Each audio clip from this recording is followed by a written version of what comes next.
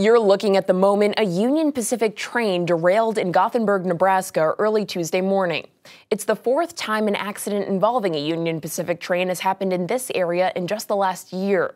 Union Pacific said in a statement that no one was injured and cleanup has begun with heavy equipment on site.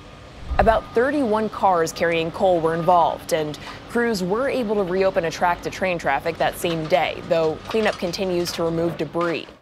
Back in May and June of last year, 2 other Union Pacific trains derailed near Gothenburg, while a third incident occurred in November nearby around Lexington. Meanwhile, another Union Pacific train derailed in Riverbank, California on Monday. That's according to CBS Sacramento. This latest incident in Nebraska also comes on the heels of a major derailment near East Palestine, Ohio. The chemical spill forced evacuations and has left lingering health concerns for the local community. Referring to the situation in East Palestine, Transportation Secretary Pete Buttigieg said on the same day of this week's Gothenburg derailment that the industry needs to move immediately to make improvements.